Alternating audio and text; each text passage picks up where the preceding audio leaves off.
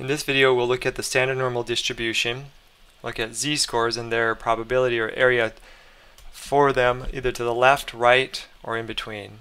And then we'll look at a distribution that doesn't have standardized data. So we'll have a different mean and a standard deviation. Alright, let's look at this first problem, 0.86. It says the area to the left of that we want to find. Okay, well what does that mean? Well, here I have three examples. There's a z-score that they're going to give us, and we want to find the area to the left. In this example, it says x is less than or equal to 1.5 and equal to 0.933. That's the probability or area to the left in red. The area to the right would be this one, and it's a greater than or equal to, right? 0.0668. And in between, it's in between two z values. Here it is, probability in between. Now, if you were to find it individually, you'd have an area to the left of z4, which would include all of this, just like that. And then you would have an area to the left of z3. And you would subtract off that area left of z3. So then that area would become white, and you would just have in between. So back to this problem. Let's do it by the book first. It says 0.86, and I click this and I look for 0.86 on the z table. You'll notice the z table always shows area to the left. So I go down to 0.86, 0.8, starts with 0, 1, 2, 3, 4, 5, 6. So it says 0.8051. 0.8051. And that's exactly, I'll scroll up to make sure you're right, 0.86, 0.86, yep. So that's how you find it in the chart. It's a little cumbersome to kind of go through it, but it shows the area to the left.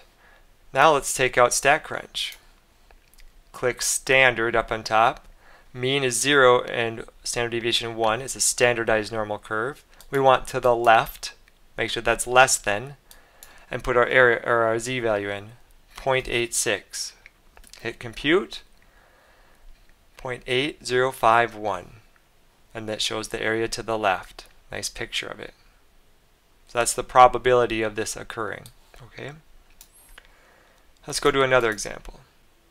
This one is to the right of 0.88. We're going to be looking at something like this. Let's look at the chart here. Click the first one. Is 0.88 on it? Nope, those are the negative values. Go to the positive values. 0.88. Down to 0.8. 0, 1, 2, 3, 4, 5, 6, 7, 8. 0.8106. Now, why isn't that the answer? Because the chart shows the area to the left. Right? The chart shows the area to the left.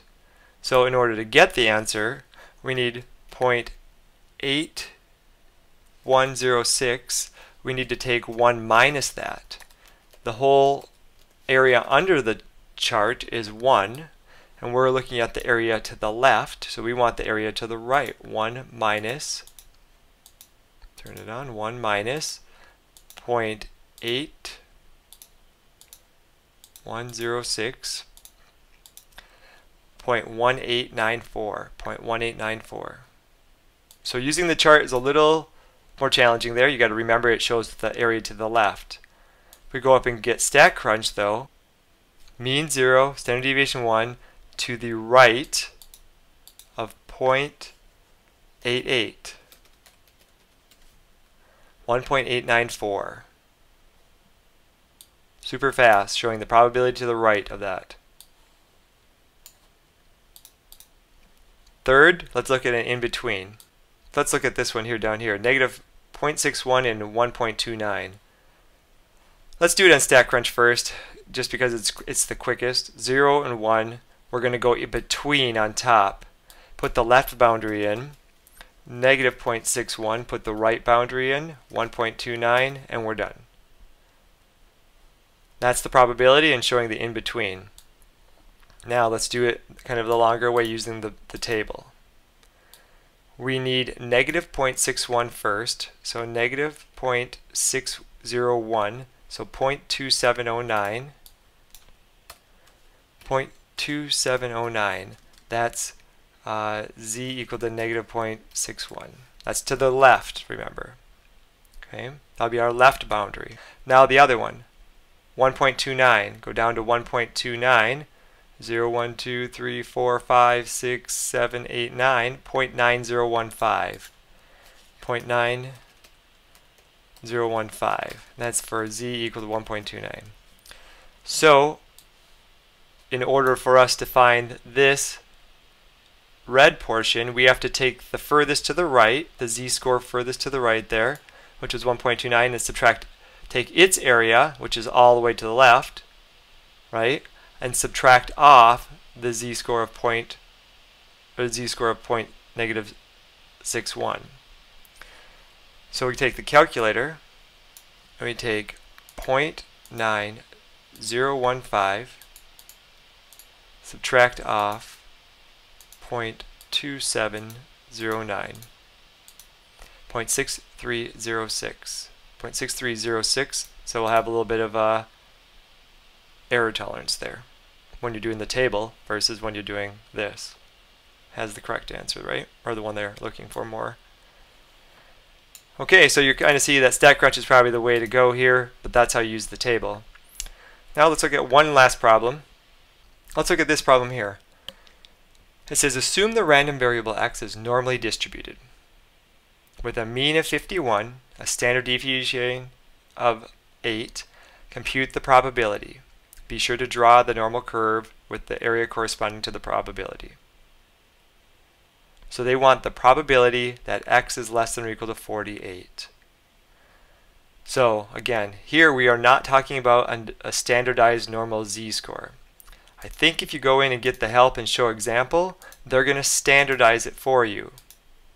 So they're going to show the z-score and you're going to standardize it, which is fine. The 45 in this example, you standardize it, take x equals 45 and you get a z-score, and then you find the answer. But in technology, we're actually just going to put it into Statcrunch. So here, you'd find the z-score, go to the chart, and then find your answer to the left. Because that's what z-score is doing, is standardizing your value of 45.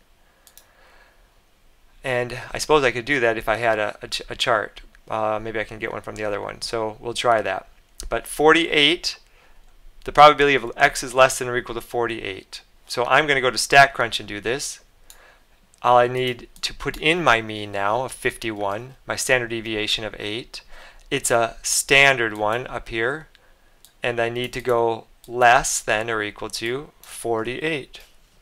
So what Statcrunch does is does the calculations of standardizing it and finds the probability for you and leaves it in this mode. Right? 0.35383. There's the probability, and there is my chart. Mean is 51, and 48 is to the left of it a little bit, and then the area is shaded. Now let's say we wanted to actually find the z-score of this and calculate it out by hand. We need the formula here.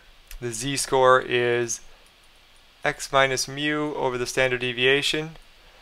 So our z-score would be equal to 48 minus 51 over 8.